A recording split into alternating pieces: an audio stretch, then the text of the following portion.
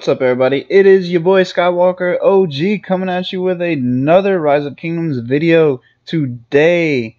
First off, let me get to saying I'm sorry again. I know I keep apologizing for not making videos, guys, but I'm definitely going to get back on top of it.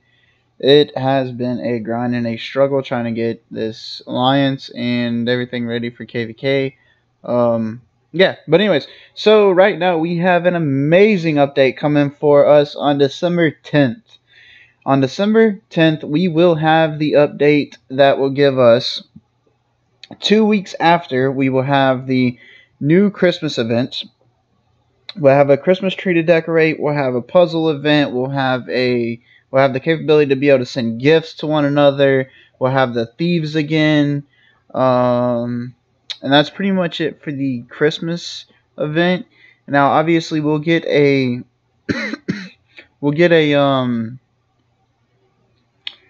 we're going to get like a packs and stuff like that for this event as well. We'll get bundles and things like that. So prepare for that. Get out of here. Let's see. We'll have the New Year's event 3 weeks after the update. We'll have the Light Up the Night. You'll be able to collect fireworks. The firework display. Set out the fireworks to win great rewards. Bankrupt the boutique. That's whenever the mysterious merchant comes in, you buy something from them, and then it gives you another deal and a discount on something else. You'll have the race against time, kill barbarians as fast as you can, strike fear into their hearts. So basically, you're going to have a time trial that you're going to be killing barbarians in. Now, we're trying to keep this video under 10 minutes, so I didn't really want to go into too much detail on the events. I will whenever they come out, or as I have more information on them. Now, let's go ahead and get into these amazing updates that's coming in. For one, Lilith has actually listened to some feedback, and they have allowed the players with 35 million power and less to basically, it's going to be cheaper for them to migrate. So basically, all the free-to-play are going to have a cheaper migrating system. I think that is very fair. Obviously, we can't make it free.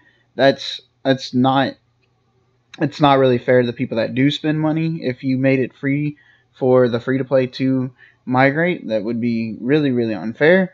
But lowering it is very, very much needed. I think it is a ridiculous amount of passports to move for how much they cost. Now, as well as that, from now on, the passports cost for credits in your alliance shop went from 800,000 to 600,000, so it's 200k credits cheaper. That's also nice. That's cool. But what's really getting me excited is a kingdom's power is now calculated from the combined power of the top 300 governors instead of the top 100. That is going to be a very, very, very big difference, because in kingdoms like mine, where we are, or ours, where we are very top heavy in the top 100, but not too strong in the bottom, in the 200, I would say, we're not really that strong. Kingdoms like that, like us, we should fall out of Imperium, which will give us some room to be able to grab more players and let more people play with us. That is something that I'm definitely looking forward to. I'm super, super excited about that. I'm very glad that Lilith is finally adjusting the system. It needed to be adjusted for a while, but I'm very disappointed for some reason that ever since I got that mail, my game has been super, super buggy. And I mean, that might be my internet. I'm not even sure, honestly. But anyway, so I can't show you the top 100. I wanted to show you that we were just top heavy in the top 100, and then we fall off after that, which isn't bad. That's majority of the kingdoms, but that's really bad when you're trying to fight Imperium kingdoms. So that's awesome that they adjusted that. An awesome new feature that they made is the king. Once a month, he can choose a player that's more than 25 million power. So basically any player he wants, and bring him into the kingdom.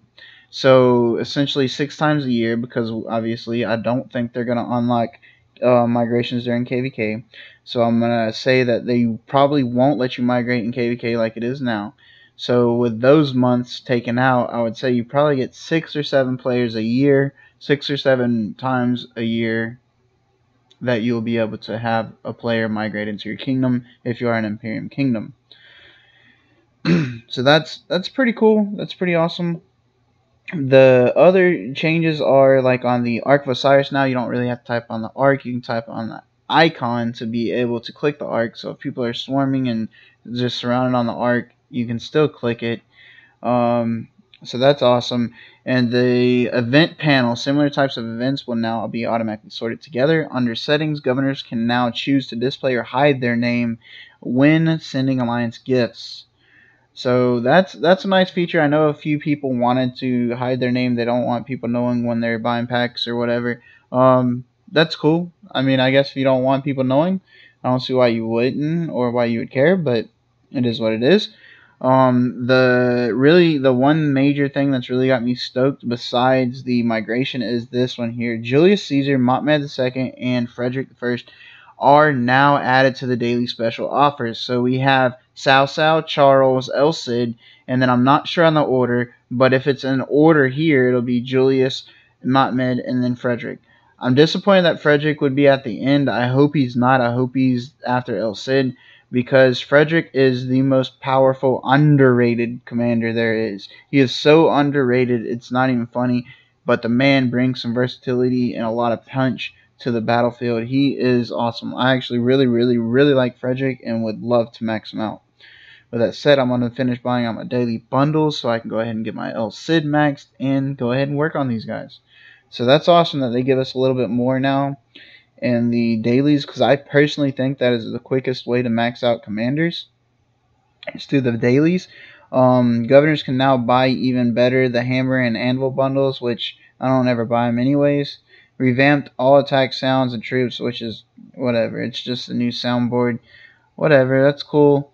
The biggest thing here we need to take away is migration, guys. Migration is going to be cheaper for the free-to-play, and it's going to be the top 300 based, not the top 100 based. So it's going to make Imperium Kingdoms a lot more leveled out, in my opinion, and make KVKs a lot more interesting and fun,